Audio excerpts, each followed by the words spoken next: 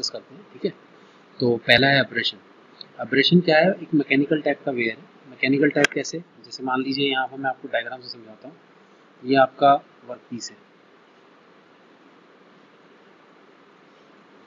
और ये आपका वर्क पीस है, ये आपका टूल है और यहाँ से आपका ये चिप रिमूव होके निकल रहा है। अगर आप ये रीजन देखेंगे, इस रीजन में कई बार क्या होगा, ये जैसे मैं आपको हाईलाइट कर देता हूँ, ये रीजन में चिप और टूल इंटरफेस पे कई बार ऐसा होगा कि हार्ड पार्टिकल्स दोनों के बीच में रह जाएंगे।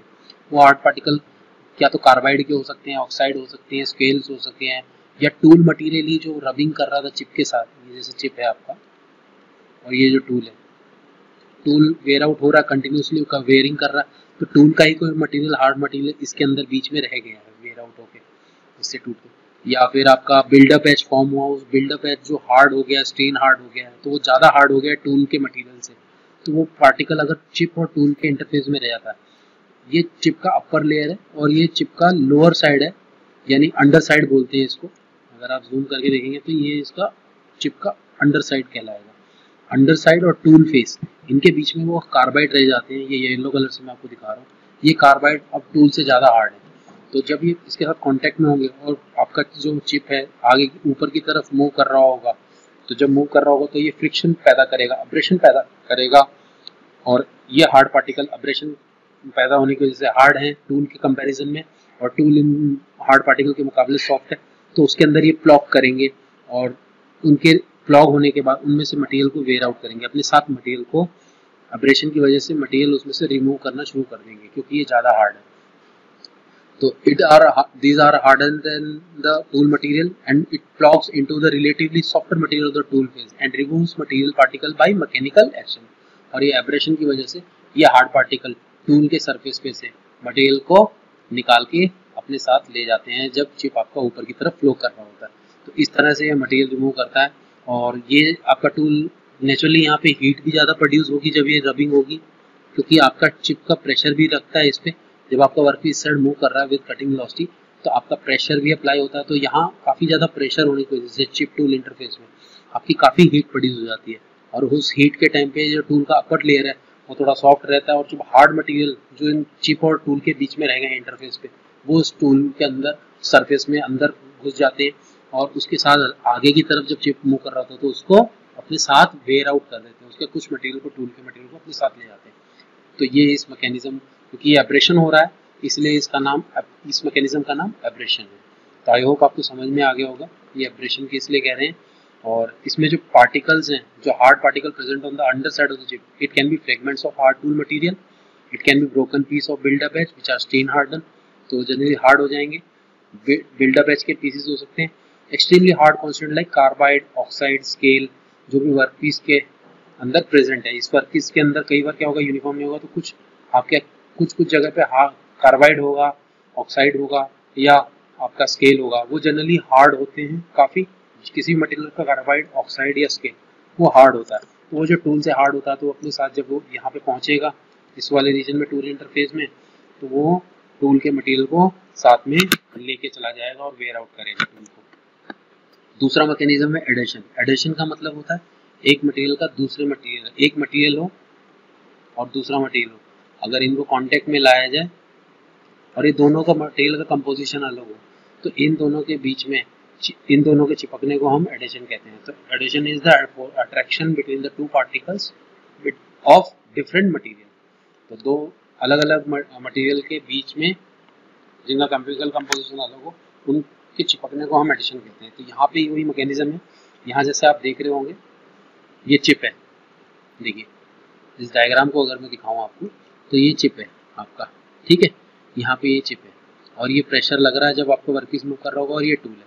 तो दोनों का जो कांटेक्ट है वो सरफेस कांटेक्ट बोलते हैं, लेकिन सरफेस कांटेक्ट रियलिटी में नहीं होता। जब आप माइक्रोस्कोपिकली व्यू कर रहे हैं इस व्यू को, ये जो व्यू है माइक्रोस्कोपिक व्यू है, तो जब माइक्रोस्कोपिकली आप देखोगे तो वो काफ़ी रफ होता है सरफेस। तो ये जो टूल का फेस है और ये चिप का सरफेस है, अंडर साइड है चिप का अंडर साइड, वो दोनों का कांटेक्ट जो होगा पॉइंट कांटेक्ट होगा। आप देख रहे होगे ये रीजन जो है पॉइंट कांटेक्ट है, सिर्फ यहाँ कांटेक्ट हो रहा है, तो वो सरफेस कांटेक्ट ना होके ये पॉइंट कांटेक्ट होते हैं। अब क्या होता है, जब प्रेशर लग रहा है और दोनों कांटेक्ट में है और वेलोसिटी आपकी चिप जो है वो ऊपर की तरफ ऐसे मूव कर रही है, तो उसके मूव करने से क्या होता है, इधर काफ़ी ज़्यादा हीट प्रोड्यूस होता है। तो जब हीट ज़्यादा प्रोड्यूस होता है, लोकलाइज्ड हीटिंग होती है, पूरे सरफेस पे नहीं होगी, जहाँ जहाँ कॉन्टैक्ट होगा, सरफेस कॉन्टैक्ट नहीं होता, कॉन्टैक्ट पॉइंट्स होते हैं, मतलब एक पॉइंट एज पे आपका कॉन्टैक्ट होगा। तो जैसे ये पॉइंट है, ये एक पॉइंट है, ये एक पॉइंट है, एक पॉइंट ये रहा, एक पॉइंट ये रहा, इन सब कॉन्टैक्ट पॉइंट पे आपका क्या होगा, हीट प्रोड्यूस होगी, और हीट प्रोड्यूस होने से यहाँ टेम्परेचर राइज कर जाएगा।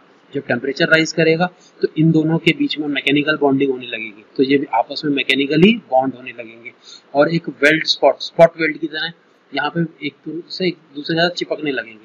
अब क्योंकि चिप जो है वो आपका साथ साथ ऊपर की तरफ मूव कर रहा है इस तरह से, तो जब ऊपर की तरफ आपका चिप मूव कर रहा है तो ये ब्रोक भी होगा, आपका जो बॉन्डिंग है वो साथ में ब्रेक भी कर जाएगा। लेकिन जब ये ब्रेक होगा तो एक लाइन के लॉन्ग नहीं होगा, जब ये ब्रेक होगा तो इसमें से कुछ टूल का मटेरियल आपका चिप के साथ कांटेक्ट करके चला जाएगा, कुछ टूल का मटेरियल आपका चिप के साथ, जब चिप ऊपर मूव कर रहा हो तो उसके साथ जुड़ के चला जाएगा और आपका टूल से वो मटेरियल रिमूव हो जाएगा। तो कुछ पार्ट टूल का आपका रिमूव होने लगता है, ये कुछ पार्ट यहाँ से रिमूव होने लगा, ये रिमूव होने लगा, तो उससे क्या होगा, टूल आपका वेयर आउट होने लगेगा। तो ये अगर मैकेनिज्म है जिसमें एडिशन होता है, दोनों मटेरियल मैकेनिकली बॉन्डिंग होने लगती है, हाई टेम्परेचर बढ़ने की वजह से मेटालिक बॉन्डिंग होती है इन दोनों के बीच में, और मेटालिक बॉन्ड की वजह से जब चिप आपका हाई वेलोसिटी से मूव करता है तो वो बॉन्ड टूटता है और कुछ मटेरियल आपका टूल का चिप के साथ चला जाता है, और आपका टूल सरफेस जो टूल फेस है उसमें से मटेरियल रिमूव होने लगता है, धीरे धीरे आपका वेयर आउट होने लगता है। तो अगर इस तरह से हो रहा है, इस मैकेनिज्म को हम एडिशन वेयर कहते हैं। ठीक है। अब थर्ड है डिफ्यूजन। डिफ्यूजन क्या होता है, दो मटेरियल का सॉलिड स्टेट में मिक्स होना।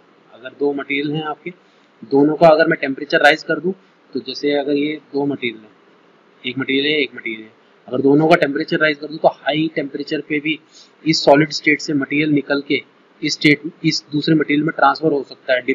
बस रीजन ये होना चाहिए कि वो मटेरियल कंसंट्रेशन एक जगह पे हाई हो और दूसरी जगह लो। अगर उसकी कंसंट्रेशन दूसरी साइड कम है तो हाई टेम्परेचर पे वो सॉलिड स्टेट में भी मेटल एटम के फॉर्म में वो मटेरियल एक हायर कंसंट्रेशन से लोअर कंसंट्रेशन की तरफ मूव करेगा।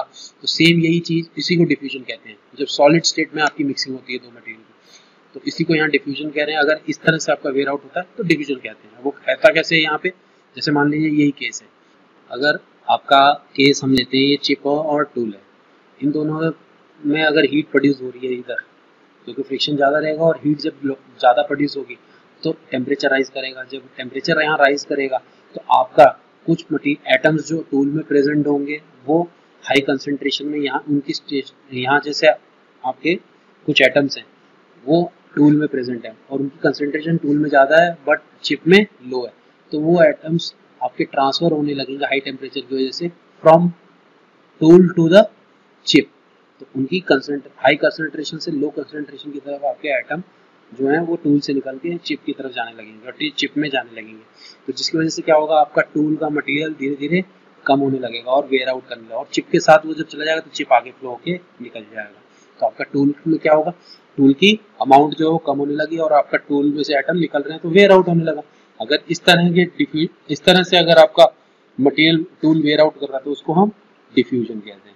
तो सॉलिड स्टेट डिफ्यूजन है, और ये इसका अमाउंट ऑफ डिफ्यूजन किस चीज पर डिपेंड करेगा कि कितना ज्यादा जाएगा, ज्यादा अमाउंट ऑफ डिफ्यूजन होगा या कम होगा, ये चीज तीन चीजों पर डिपेंड करेगा। पहला कि टेम्परेचर आपका कॉन्टेक्ट एरिया में कितना है, कॉन्टेक्ट एरिया मतलब टूल फेस और चिप के बीच में आपका टेम्परेचर कितना है। थर्ड कौन सा है, सेकंड कौन सा पॉइंट है कि आप कितनी देर के लिए, जितना ज्यादा टेम्परेचर रखेंगे, पहले बार जितना ज्यादा टेम्परेचर रखेंगे कॉन्टेक्ट एरिया में उतना ज्यादा आपका डिफ्यूजन होगा, उतना ज्यादा वेयर आउट होगा टूल। अगर आपका period of contact between tool face और चिप ज़्यादा है, अगर इन दोनों टूल फेस और चिप के बीच में कॉन्टैक्ट टाइम ज़्यादा दिया है तो उतनी ज़्यादा आपका डिफ्यूजन होगा, नेचुरल सी बात है। Bonding affinity between the material of the tool and the chip. Third point जो है वो कह रहा है कि अगर टूल मटेरियल आपका टूल का मटेरियल और चिप का मटेरियल, इन दोनों की एक दूसरे में आपस में बॉन्डिंग कैसी है, अगर वो बॉन्डिंग ज़्यादा होगी अच्छे से, जितनी ज़्यादा बॉन्डिंग एफिनिटी होगी उतना ज़्यादा एटम ट्रांसफर करेगा from tool to the work, तो इसलिए उसमें टूल वेयर आउट ज्यादा रहेगा। तो बॉन्डिंग एफिनिटी भी थर्ड पॉइंट है आपका। अब इससे इन तीन की वजह से आपका अमाउंट ऑफ डिफ्यूजन डिपेंड करेगा कि कितना होगा, और इस तरह के वेयर आउट होने के, टूल के वेयर आउट होने को हम डिफ्यूजन कहते हैं। लास्ट वन है केमिकल वेयर। अब केमिकल वेयर क्या होता है, जब आपका टूल केमिकली वेयर यानी केमिकल रिएक्शन में, अब वो कब होता है, जब आपका मान लीजिए ये आपका वर्क पीस है और ये आपका टूल है, ठीक है, लेकिन आप कई बार क्या होता है कटिंग फ्लूइड यूज़ करते हो, मान लो ये कटिंग फ्लूइड आप यूज़ कर रहे हो, ड्रॉप कर रहे हो इसके ऊपर, तो कटिंग फ्लूइड आप जब यूज़ कर रहे हो और कटिंग फ्लूइड ऐसा है कि वो जो टूल है उसके मटेरियल के साथ केमिकल रिएक्शन कर रहा है, क्या कर रहा है, केमिकल रिएक्शन।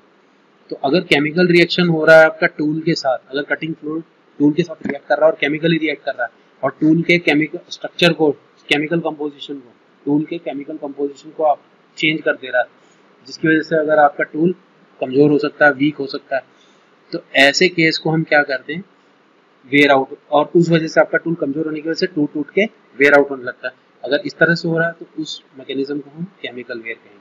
मैं फिर से बता देता हूँ कि अगर आप कटिंग फ्लूइड यूज कर रहे हो तो आपका कटिंग फ्लूइड ऐसा है कि वो टूल के मटेरियल के साथ अगर रिएक्शन कर रहा है, केमिकल रिएक्शन, और जिसकी वजह से आपका टूल का केमिकल कंपोजिशन जो है वो चेंज हो रहा है और टूल वीक हो रहा है, जिसकी वजह से टूल आपका टूटने लगा है, वेयर आउट होने लगा है, तो ऐसे मैकेनिज्म को हम केमिकल वेयर कहते हैं।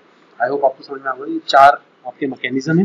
पहला था आपका एब्रेशन, दूसरा था एडेशन, तीसरा है diffusion and fourth one is chemical where. I hope आपको समझ में आ गया होगा। बाकी हम बाद में डिस्कस करेंगे और नेक्स्ट टॉपिक बाद में डिस्कस करते हैं। Thank you.